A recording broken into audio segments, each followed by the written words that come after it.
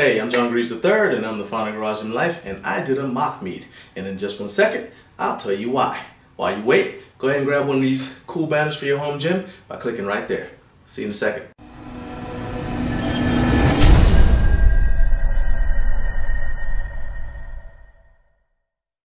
Okay, like I said, I did a mock meet, and in case you don't know what a mock meet is when you basically pretend you're at a powerlifting meet and you do your squat, your bench, and your deadlift just to try to get a total. Let's say you are about to start working with a coach and he wants to know what your current numbers are. So you can say, well, I know that at my last meet I did this. Maybe it's been a while since your last meet and you don't want to go off of your previous meet numbers. Or let's say you've never done a meet before. So I would just do a mock meet.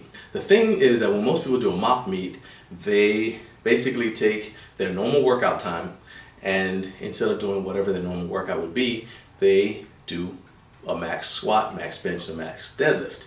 The problem with that is that doesn't really give you true meet conditions, and really nothing can except for going to an actual meet. But you want to get as close as possible, right? At a normal meet, let's say the meet starts at 9. Essentially, you're going to be squatting if you're in flight A around 9 o'clock. And you basically get, if there are 10 lifters in the flight, you're going to get about 10 minutes between each of your attempts. Okay? So everybody does their first attempt, and then it comes back around to the top. Everybody does their second attempt, goes back around to the top. Everybody does their third attempt. Built into that is time for the spotter loaders to change the weight if necessary, and for the fact that you typically get about 1 minute once they say platform ready or bars loaded or whatever they say. You typically get about 1 minute to come out and begin your attempt. Okay? And if there are fewer than 10 lifters in a flight, what they'll do is give you 1 additional minute for every lifter that you're lacking from 10. So if there are only 9 lifters in the flight, they'll give you an additional minute. If there are 8 lifters in the flight, they'll give you an additional 2 minutes before they call platform ready. Okay? So that means you're going to be squatting about 9, and then if there are 3 flights, let's say you go all the way to flight C, you're going to be bench pressing roughly around maybe about noon, between noon and 1, because there's also a break typically between squat and bench because they have to change the configuration of the competition rack for bench pressing. And if you are competing in a federation with a monolift, they got to move the whole monolift out of the way and bring the bench press out. Okay, so that takes time, and you typically get about maybe anywhere from a 15 to a 10-minute break between squat and bench typically. All right, so if you're gonna take just 1 hour and do your max squat, your max bench, and your max deadlift, you already see that that's not enough time if you're gonna try to gauge how you would actually perform at a meet, which is huge. Again, if I say you're doing this because you're trying to figure out how you're going to perform at your first powerlifting meet. So I went ahead and I did a mock meet, and I just set aside the entire day to get my numbers. So I squatted at 9 after warming up, then I cooled down, then at around 1 p.m. I came back out, I did some crawls, and then I warmed up and went ahead into my bench. Worked up to a max in the bench, and then I did the same thing. I went and recovered, and around about 4 o'clock went out, warmed up again, then I came back and I did my foam rolling. And in the case of the bench press, I didn't do foam rolling. Instead, I did some trigger point therapy to just loosen me up, and then I also did some stretches. Squat and deadlift, I did foam rolling and some stretches.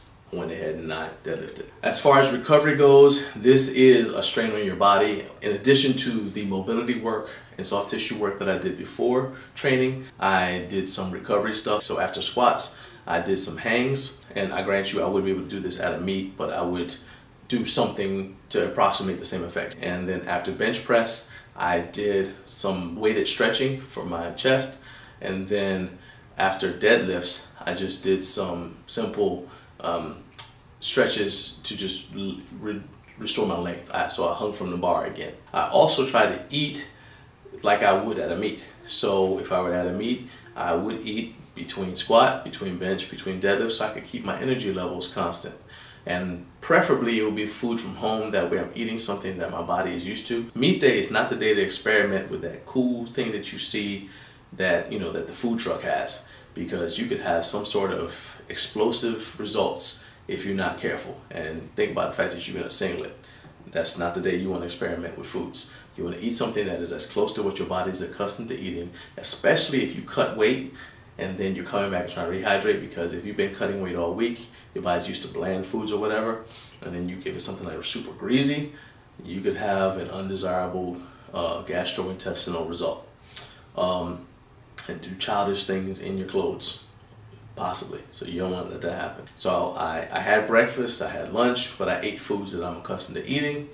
And I also kept my supplementation roughly the same as what I would normally take. And the final thing is I stayed hydrated like I normally would at a meet. So I drank about a gallon of water. And other than that, I just chilled out. I actually even took a nap for about 25 minutes because, again, that was something that I would normally do at a meet. Some of the things I learned from this were my hand strength is not where it needs to be, but I kind of knew that because I've been training with straps. And so today was the first day that I seriously tried to use my hook grip in a long time.